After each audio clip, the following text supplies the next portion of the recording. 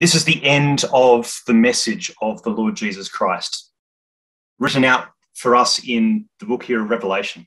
Now, you remember we started about a week and a half ago looking back to the book of Genesis and finding the themes of light and creation, themes of decision, and in particular that question, who is on the Lord's side? We're going to see these themes as we run through our evening tonight, and in particular, we'll see the answer to that question, who is on the Lord's side, in all of its glory. These last chapters of the Bible mark the culmination of God's plan, the final overthrow of wickedness, and the beauty of a world that is reborn, that's bathed in light and colour and health and righteousness, with God as its focus, with Jesus Christ as King, and you and I there with him. Revelation has documented in advance this whirlwind of human experience, so much of it full of violence and pain, and it makes it really hard to read some of those sections, knowing that these are the lives of men and women who called on God as their saviour. That knowing that what we're reading about is the spilling of the blood of the saints that's been spilled over the years. But God has heard, and we can have confidence in that. Each and every time, God has known those who are his.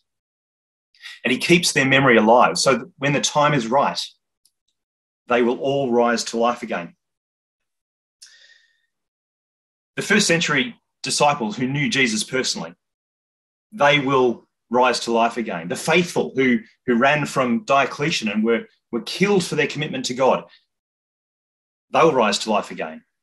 Those disciples who opened their Bibles in fear of their lives in the Dark Ages, and even today, on the eve of Christ's return, those who struggle against the influence of a world that doesn't know God, God knows those who are his. God knows you because you've been called.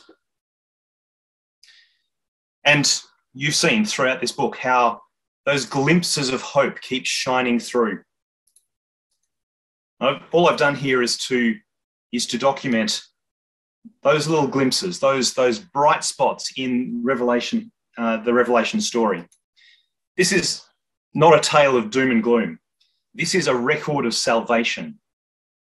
And all of those bright spots that you're seeing there on the screen at the moment are little cameos of what the world will be like, of what the kingdom will be like. This book is all about how God is saving his people from a world that doesn't understand him and how God is creating a future for them. So our plan tonight is obviously to complete our Revelation study. And what we're going to be doing is looking at the last 4 books of Revelation as outlined here on this slide. So these are the things as we start in chapter 19. So you just drop back a few pages, a few chapters to Revelation chapter 19. We're going to start by looking at the summary of God's judgments that we saw on Sunday night with Brother Sam. We'll be looking at the bride herself. We'll be looking at the Lamb's victories.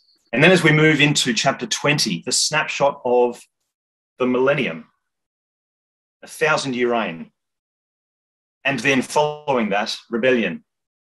And then finally, in chapter 21, we come to this vision of New Jerusalem, and then into chapter 22 with Jesus' final appeal. So that's where we're going in our study, and we'll keep moving through. So we start the final leg of our journey in chapter 19, and it opens with a shout. A whole group of people in heaven saying, "Hallelujah." Now, I've got my chat open. Hopefully you've got your chat open as well. You've already gone over the symbols of Revelation. All the way through, we've been seeing the same symbols popping up over and over again. So jump on chat now and remind me, when we're reading about heaven in Revelation, what's it talking about? Who are these people in heaven? Political powers, politics, yes. So the heavens, if you remember back a few studies, we talked about the heavens being a symbol of government. So politics and rulers, absolutely. So that's where we're thinking. These are people who are in positions of power, in positions of authority. And they're all shouting hallelujah. Again, stay on chat. Tell me, what does hallelujah mean? It's actually a Hebrew word that's been translated into Greek phonetically. What does hallelujah mean? What are they shouting and saying from heaven? Praise to God. Praise to God, absolutely. Glory to God, praise to God, exactly. In fact, it actually includes the name Yah. So hallelujah is that last bit of the word there is specifically praise to Yahweh himself. And why are they giving praise? Because they're saying salvation and glory and honor and power belong to him. So this crowd of people, risen to power and serving God, these are the saints, as you said. These are the saints of the future age. So let's take a look then at where we are on our timeline.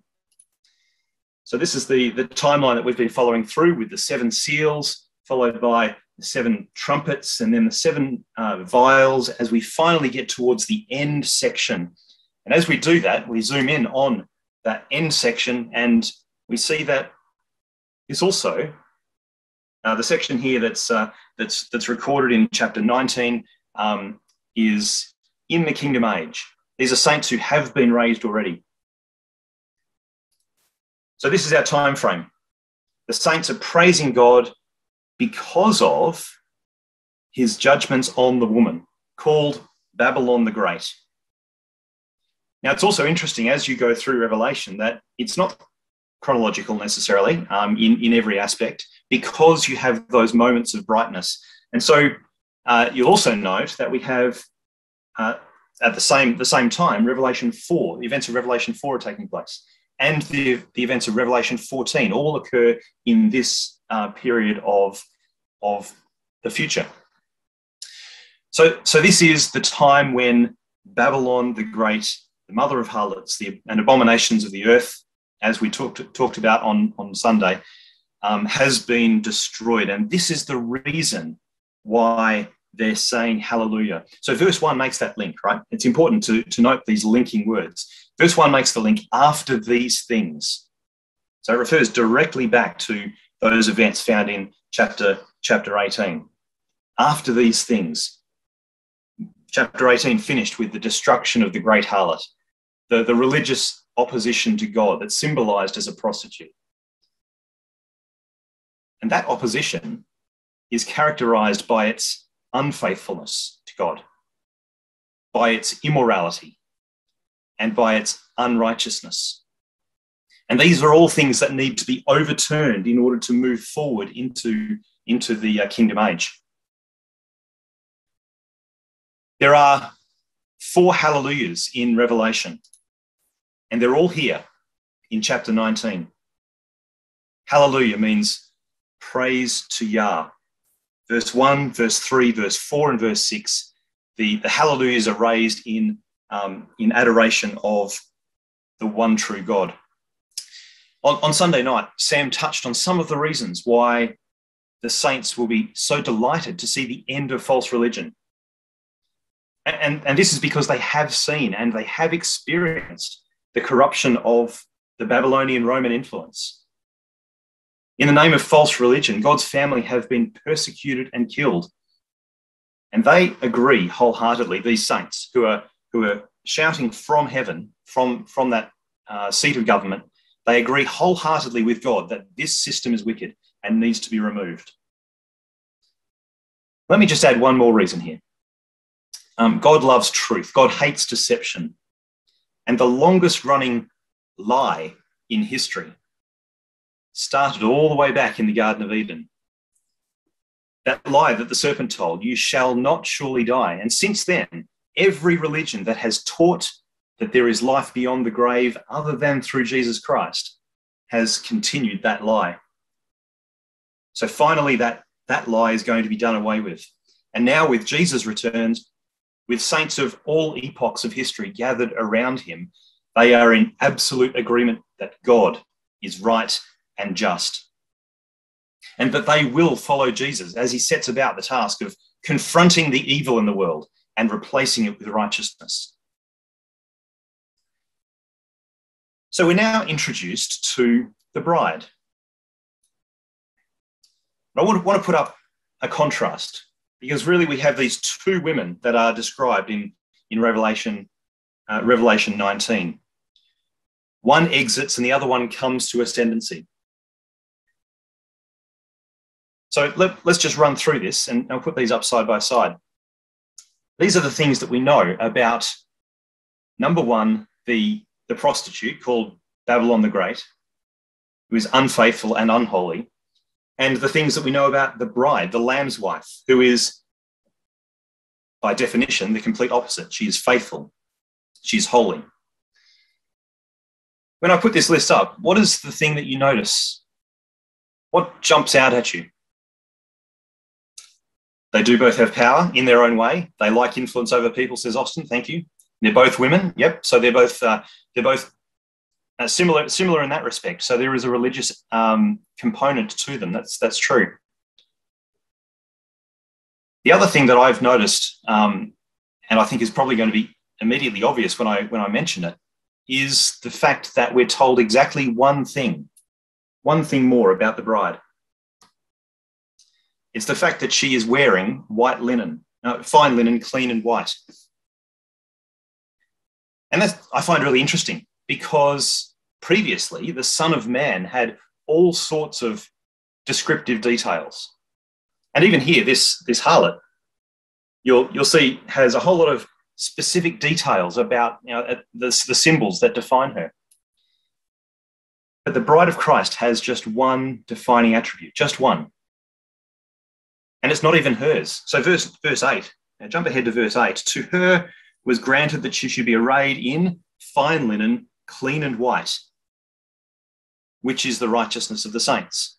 According to the Diaglot version, this is fine linen, bright and pure. Fine linen, bright and pure. And of course, there's a little light bulb that goes off in your heads if you've read Daniel chapter 12, because Daniel chapter 12 talks about the fact that those who are wise will shine as the brightness of the firmament, and those who turn many to righteousness as the stars forever and ever. Isn't it fascinating that the defining feature of the bride, that covering of righteousness, is not something that she's made for herself? It's a clear, shining reminder of the changes that God has made. Mortality is gone. Immortality is taken its place, and bride and bridegroom are united. So let me ask then, how do we know who the bride is? And I won't make you turn to these quotes, but feel free to take notes and you can look them up in your own time. So originally, there was a connection with natural Israel. And so you have verses like Isaiah 45 that's Isaiah 54 verse 5, sorry, that say, thy maker is thine husband, the Lord of hosts is his name, and thy redeemer, the Holy One of Israel, talking to Israel. So Israel had that special connection with God. Unfortunately, as time went on and as they moved further away from God, they were also then considered to have been treacherous. They were considered to have been unfaithful. And so Jeremiah, in particular, talks about the fact that Israel had forsaken their husband. And in their place, instead of just a natural seed, there was the resurrection of a spiritual seed, of spiritual Israel.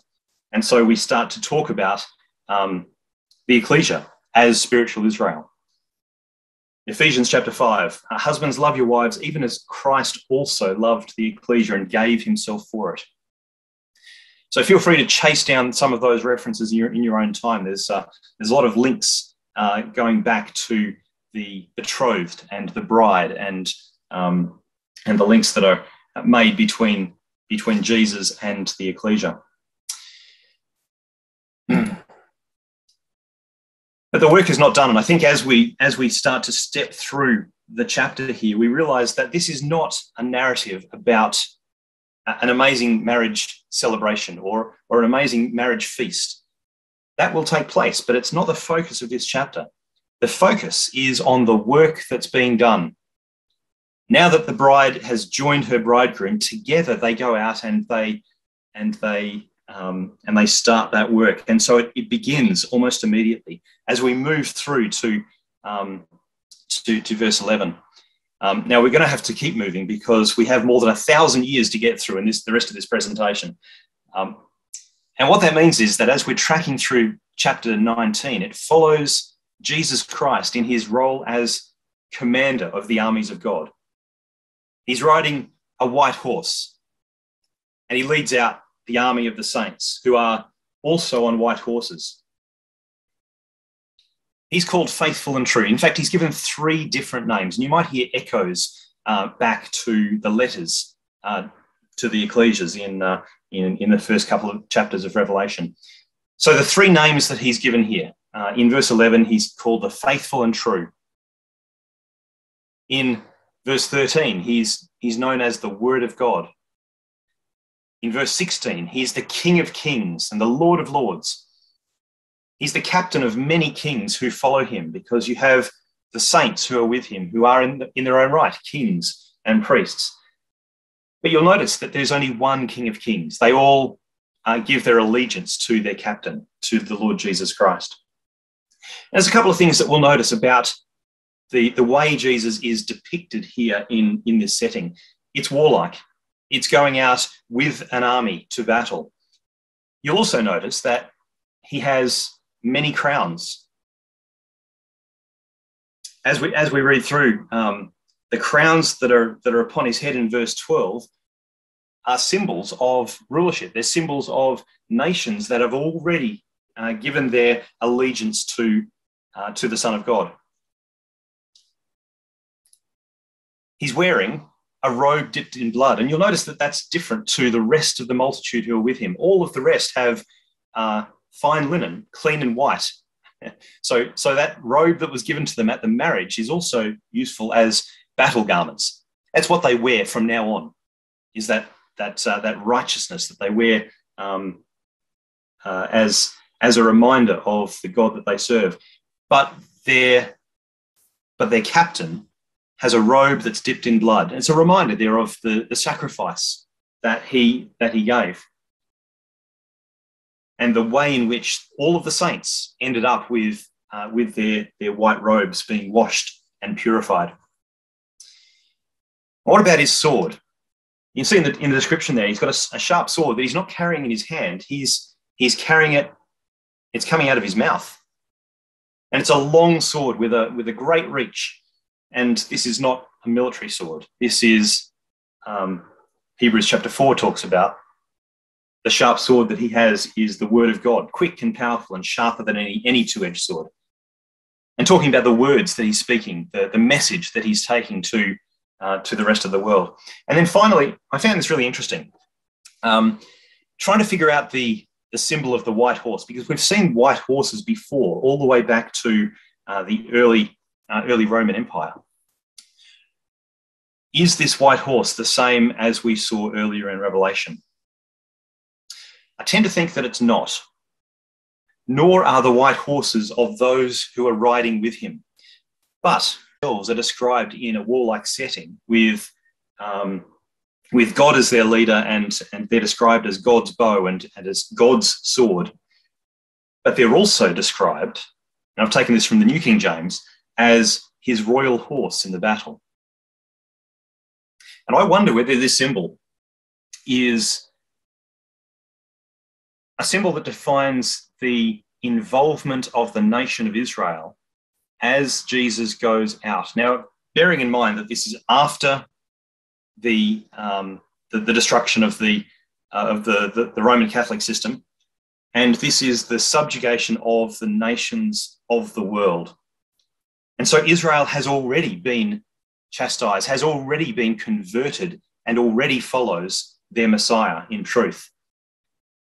And here, if this symbol is correct, and I'll give you that challenge of going back to Zechariah and having a look at chapters 9 and 10, that they are empowered to be the vehicle that goes out to war with the Lord Jesus Christ.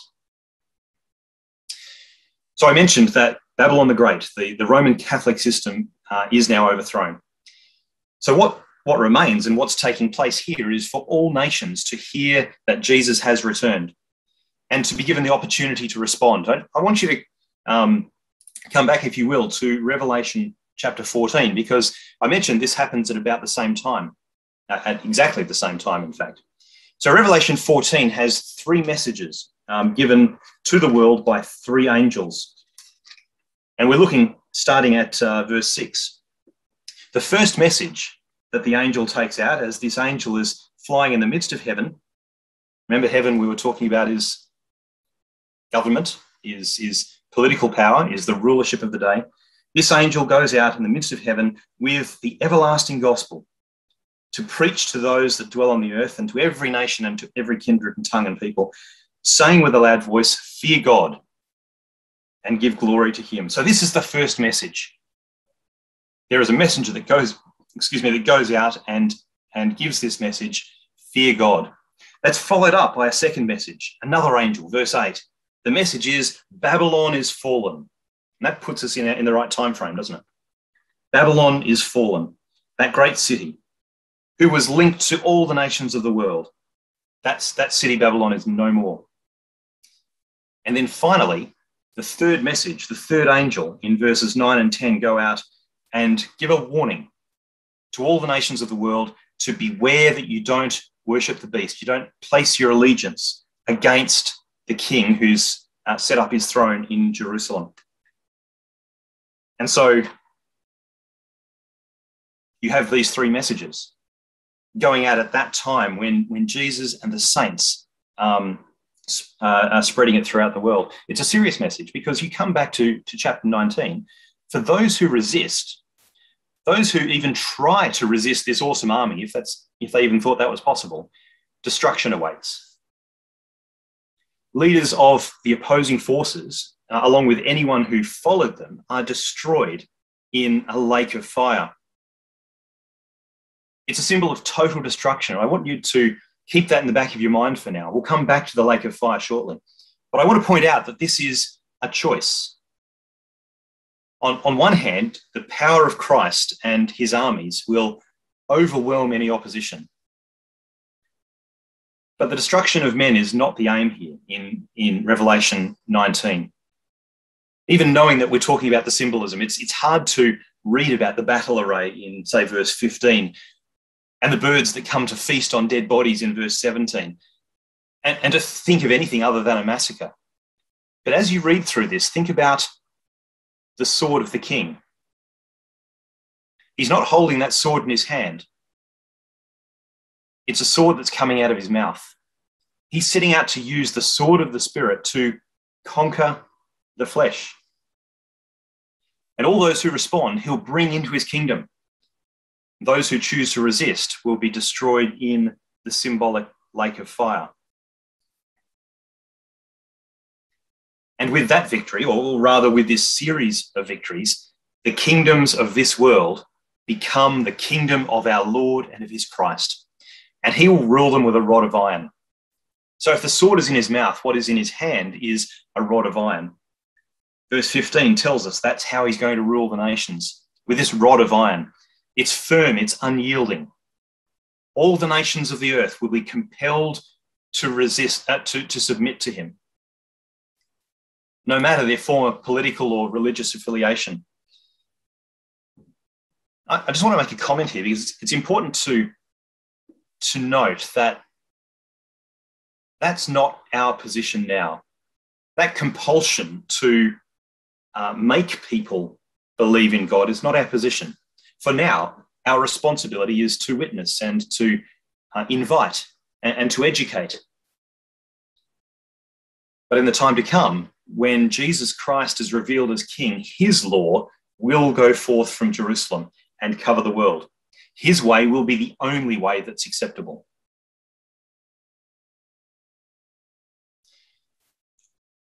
And what follows as we leap forward into chapter 20 is a dramatic scene where an angel captures and binds the dragon. And that really captures imagination. But this dragon has other names, other facets to its character. And I've put a picture on the screen that doesn't look very dragon-like. And the reason is that we're not talking about an actual dragon, Komodo or otherwise. like all these other symbols, this dragon persona is part of the characteristics of this entity. It's also known as that old serpent. It's called the devil and Satan. And when we exercise our Bible symbols, this all starts to make sense. Let me put this up on the screen here. Go back to chapter 12. We saw that the dragon was a political or a military power, and so it is here. The serpent really can only mean one thing because, as you remember, it's that old serpent. The old serpent from the Garden of Eden, who in its own wisdom argued that God didn't know what he was talking about. And so you have this fleshly wisdom, this carnal wisdom, that is a philosophical difference from the truth of God. The term devil means a liar or a false accuser, arguing against truth. And the term Satan means adversary, capital letter or not. And together, these symbols describe opposition to God in all facets of human life. And so it's right that I have a human-like figure that's being captured and bound. And it's this instinct of rebellion against God, this wretched side of human nature that is being bound, not destroyed, but contained for 1,000 years. And why? We read about this 1,000 years. This is the kingdom of Jesus Christ, and it will be a time of peace and joy and contentment, and above all, godly focus. Human nature, self-will, self-centeredness, has an ugly way of pushing itself forward and demanding attention. The Apostle Paul described it as a constant battle in his mind. But for the duration of the kingdom age, this blessing will be granted to all the king's subjects. That human nature, the worst bits of human nature, and especially that dragon-like hunger for domination and political control, that will be contained.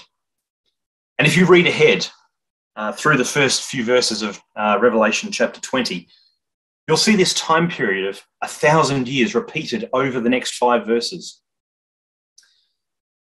The dragon in verse 3 will be contained for 1,000 years, and only afterward it will be released for a little season. Let me just throw this up here on the screen. This little season at the end. Just keep that in the back of your mind. Verse 4, those who've suffered and remained faithful are rewarded with crowns and with thrones to live and reign with Christ for 1,000 years. Verse 5, another resurrection will follow at the end of that 1,000 years. Verse 6, those who are first resurrected are made kings and priests for the duration of 1,000 years. Are you getting the point? Verse 7, the adversary, the dragon, is released after 1,000 years, and at that point goes out to stir up the nations in opposition against the king.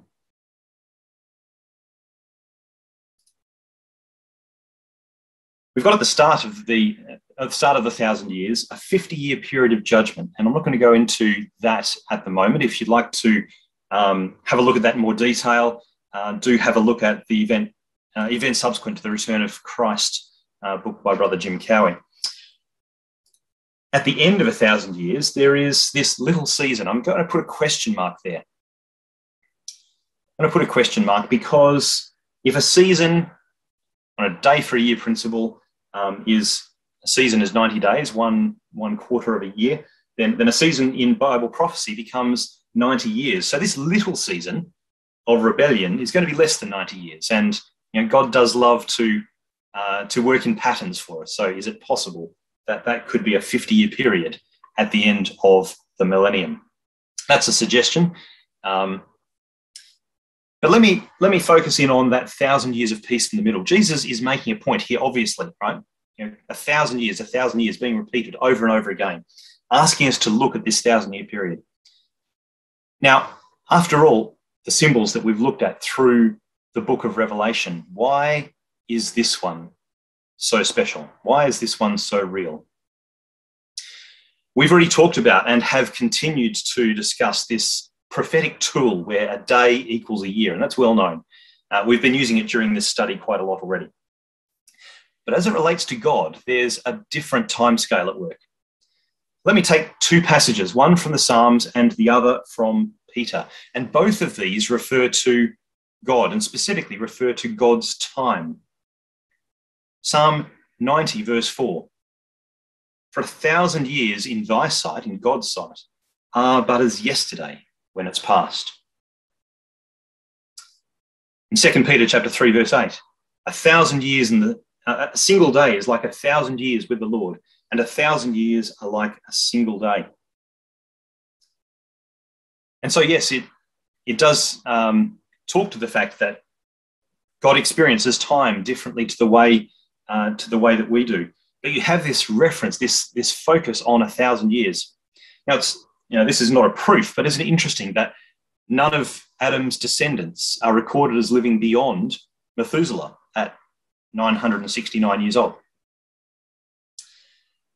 1,000 years is outside the human experience. It belongs to God, which means that when we look back on the Genesis record of creation over 6 days plus a day of rest, then after 6,000 years, if one day equivalent to 1,000 years, after 6,000 years of human history, we now look forward to the kingdom with the promised rest of a further 1,000 years. And we see a pattern in the way that God has laid out his works. You'll want to read more about the millennium of Christ. You will. The king, his subjects, the transformed planet, the saints in glory, the temple in Jerusalem, the response of the nations, all described in the prophets. Go and find them. Talk about it. Actually, lean forward now and if you like, add your favourite verses into the chat. Do everything you can to make it real. This is your future that we're talking about. I'm going to let you keep putting quotes in as you think about them, your favourite quotes that talk about the kingdom to come. Meanwhile, this snapshot in Revelation 20 takes us straight through to the end of the millennium. The focus isn't on the details of the kingdom, the beauty of the kingdom age, the amazing vision of the King in glory. None of that is the focus of this chapter. The focus is on the final rebellion, and you'll recognize the names Gog and Magog. You know those from the Battle of Armageddon, when they led the armies of the world against the beloved city. And here, Gog and Magog are again caught up in a revolution, in a rebellion.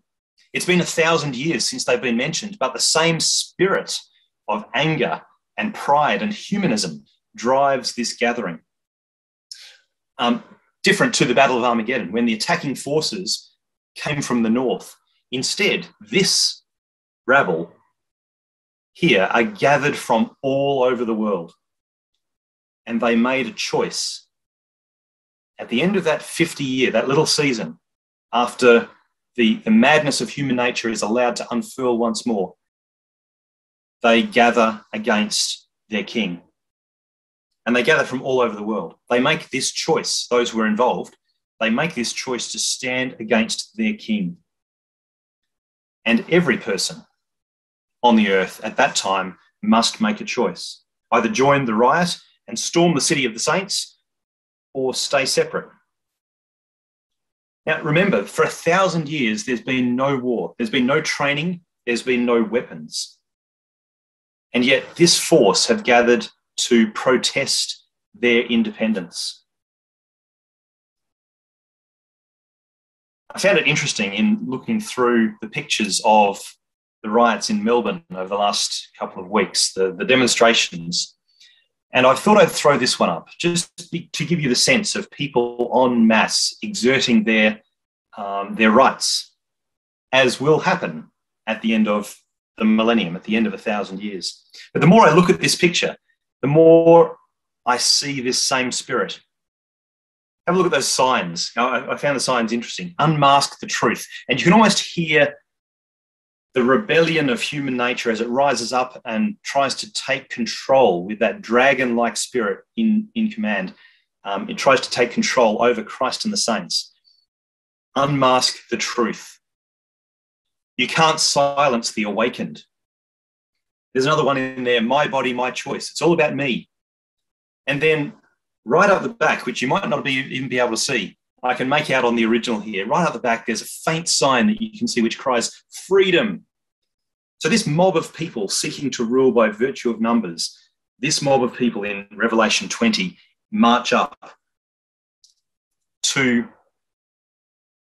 the beloved city. They marched up, Revelation 20 verse 9 says, over the broad plain of the earth and surrounded the camp of the saints and the beloved city. But fire came down from heaven and consumed them. There's no glorious battle. There's no domination of military might. It is simply God judging those who stand up against his anointed. Perhaps they've forgotten the power of the king. Perhaps they've been willingly ignorant. They chose to be ignorant, but the end result is inevitable. God gave each person living on the earth the choice of whether they wanted the kingdom or not. And these people, at this time in the future, make their choice and are destroyed by fire. This is the final battle. And after this, the dead are raised again. There's a second resurrection, and death and hell are opened up, and the sea is opened up as well. And all those who have lived and died through the millennium are raised to life, and a second judgment takes place. And Jesus again sits as judge on his white throne, and the books are open. And there you have the book of life. And there are other books as well, with a record of those who have been faithful. Other books with details of the lives they lived and the lessons that they've learned. And as a result of this process, many more will be made immortal. And I say that because if we, by God's grace, as saints, are to be first fruits of the family of God, and the first fruits are just a small group that is gathered first, it stands to reason that the number of those saved from the millennium will be many times more than those who are glorified when Christ returns. This resurrection and this judgment is final. Those living on the earth are either deemed worthy or are destroyed in that symbolic lake of fire. And that symbol, remember, was of complete destruction and appears again in here in chapter 20.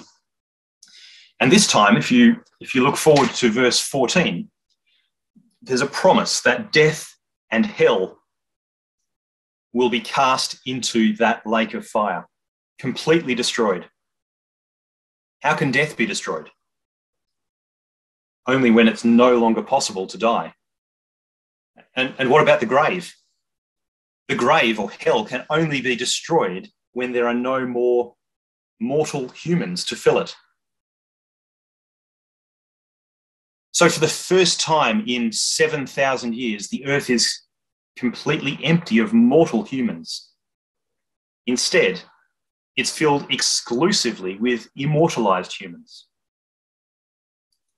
And this is where it gets really exciting. The Apostle Paul appears to have been given one very special blessing. He writes, we put it up on the screen here, in 2 Corinthians chapter 12. He writes, I know a man in Christ who 14 years ago was caught up to the third heaven, caught up into paradise, and he heard things that cannot be told. He wasn't allowed to say anymore. He had this vision of something called the third heaven. And he was told to lock it away, to never mention it to anyone, not to give any clues as to what it was all about. So if the first heaven, the first government, right, was human rulership, and think about the beasts of Daniel with the various kingdoms of the nations of men. If the first heaven was human rulership, and then the second heaven, the second government was Christ, ruling the kingdom for 1,000 years. The third heaven then is speaking about a time that's beyond the millennium, which is still a mystery to us today. So Paul was given this secret that he wasn't allowed to share, which no one else had seen until John. Here in chapter 21, that time is described as a new heaven and a new earth, another epoch in human history that's mostly hidden from us and will be revealed by God when the time's right. He hasn't told us much, but let's see, what can we piece together?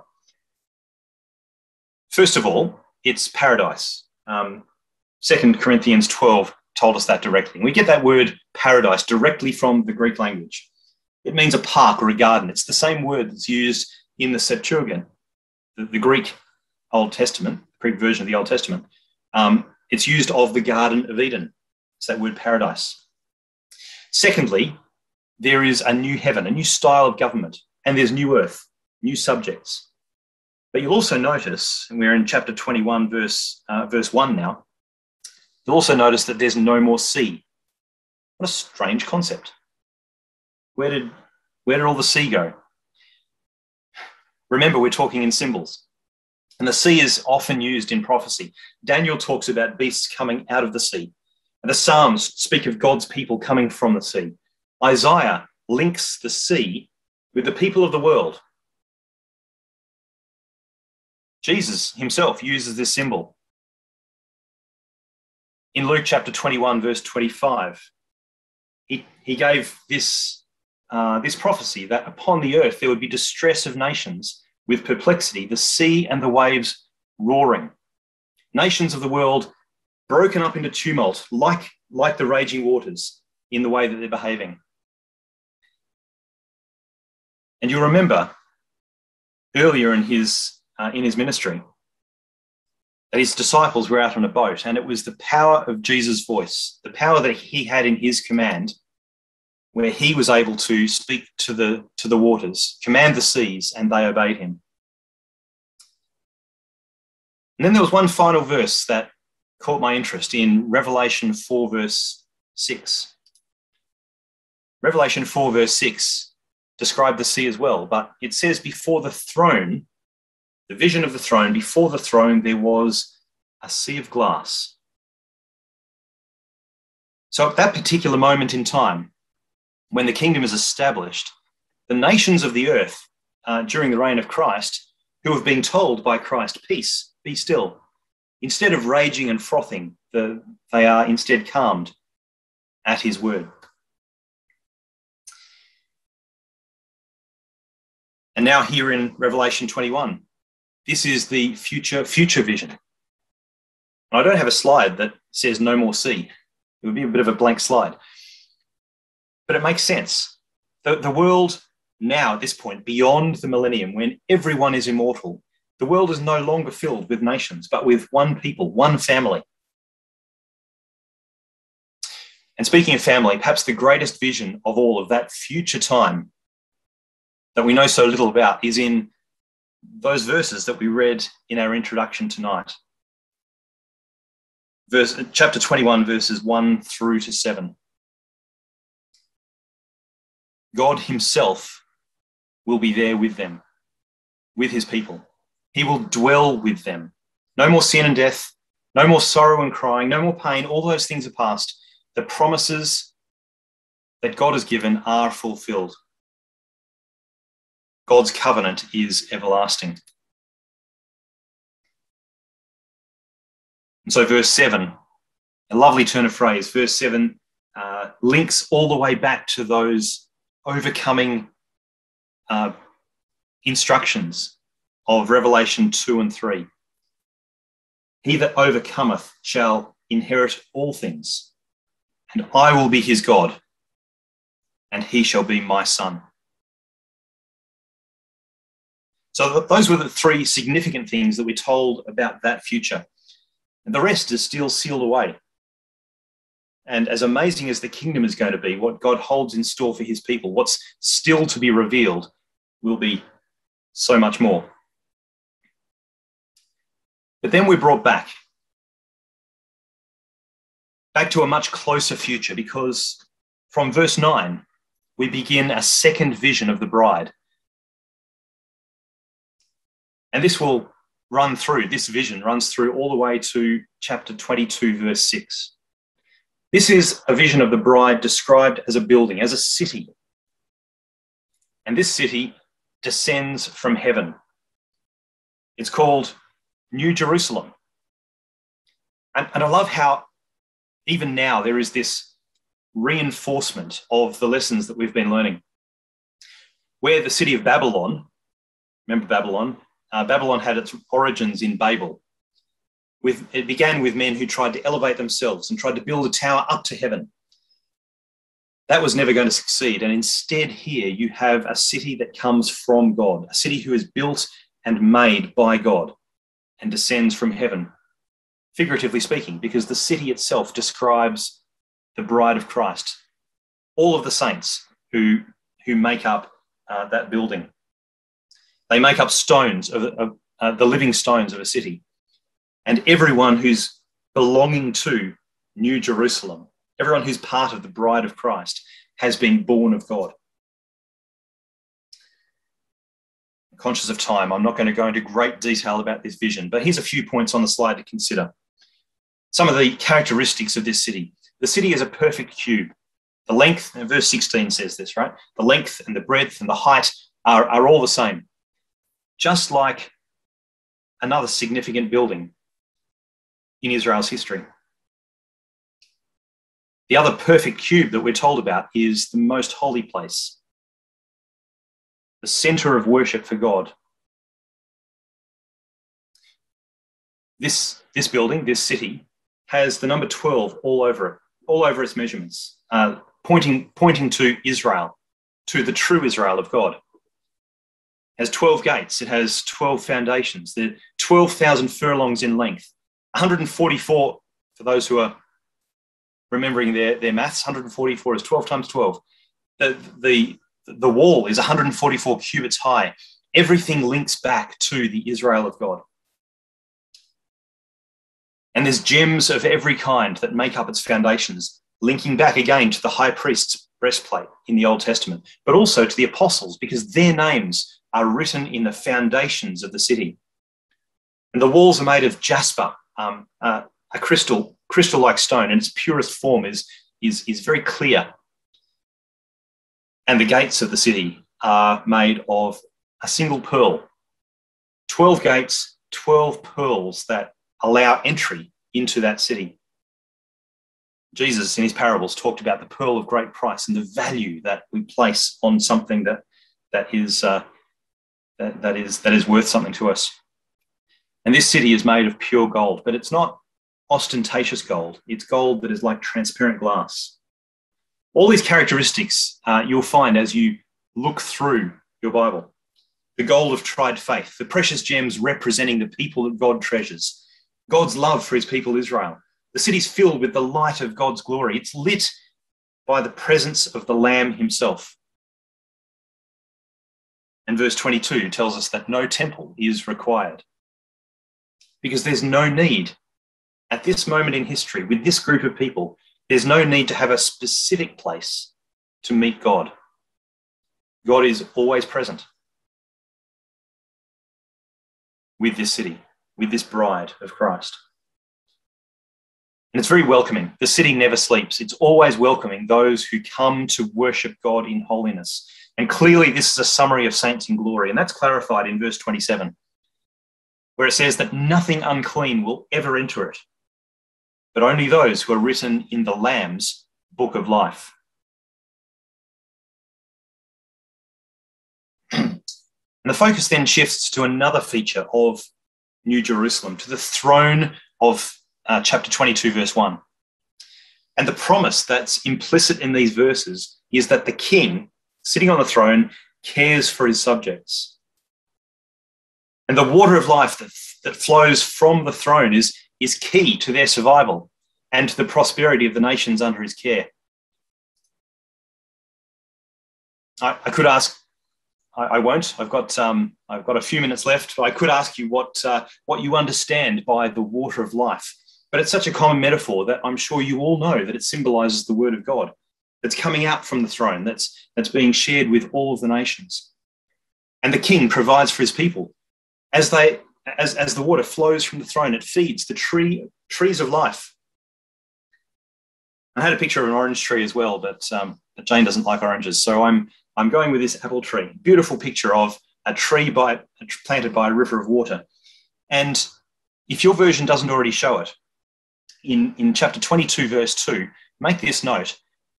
These are trees of life, plural.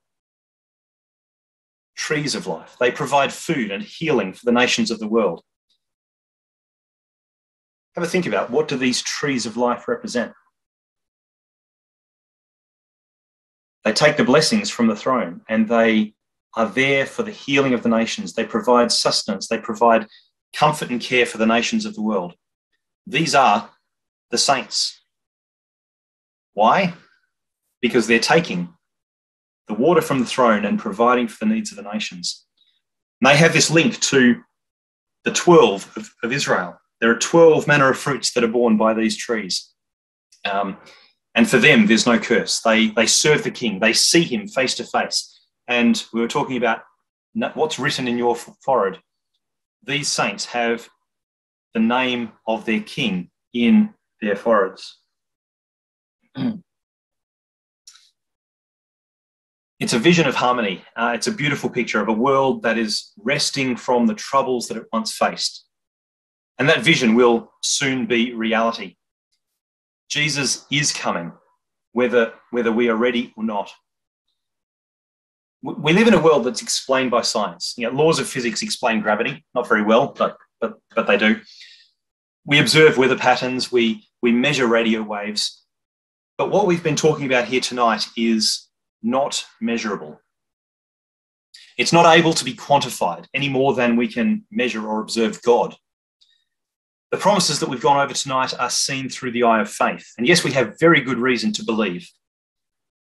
But even so, your response to this vision must be a response of faith. It has to come from faith. And knowing that faith is so important, Jesus Christ himself has one final message for you. Behold, I come quickly. Chapter 22, verse 7, and it's mentioned 3 times in this last appeal from Jesus Christ himself. 3 times he mentions that he repeats that he's coming quickly or suddenly. And other Bible passages describe the unexpectedness of his return, coming like a thief in the night, or at an hour when they're not aware. That's not the case here, because Jesus' words here are a promise. He will return. He will not delay his return without reason. And look at the comfort in verse 7 that Jesus gives to John. He says, behold, I'm coming quickly. Blessed is he that keeps the words of the prophecy of this book. And then further down in verse 12, behold, look, lift up your eyes and see, I am coming quickly, and my reward is with me. And it's repeated again in verse 20. Surely I come quickly. Jesus' promise is linked to the comfort of knowing that he comes to bless and reward those who have prepared themselves to meet him. So that raises the question for all of us, old and young, baptized and unbaptized. Are we clear what preparation entails? What does it mean? What are some of the things that the book of Revelation has taught us along the way? How do we keep the words of this book so that we can be ready to meet the Lord with joy? So here's a short list that I've put together in my last couple of minutes. Well, no, I didn't put it together in the last couple of minutes. I'm going to talk about it here in my last couple of minutes. Just from the first few chapters, and you could go back through all of Revelation. I recommend that you do, and look at the way that you can prepare for the return of Christ. These are the things that were mentioned to the ecclesials. These are the things that you can do to prepare for the return of Christ. The first is to place your confidence in God. That's key. That's foundation. God is the center of this entire message and the focus for the future. Maintain your zeal. That's an interesting one, because zeal is such an old-fashioned word, but it implies drive and enthusiasm. Keep that alive. Share your confidence and your excitement with others and with each other. Stand for Christ and stand with Christ.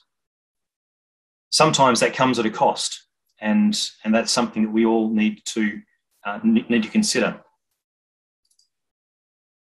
Grow in faith. Don't stay stagnant. Never think that you've now reached the pinnacle of who you could be, because we all have potential, and God sees that potential in each one of us. Choose to value truth. An interesting one in a world that is increasingly moving away from the idea of absolute truth.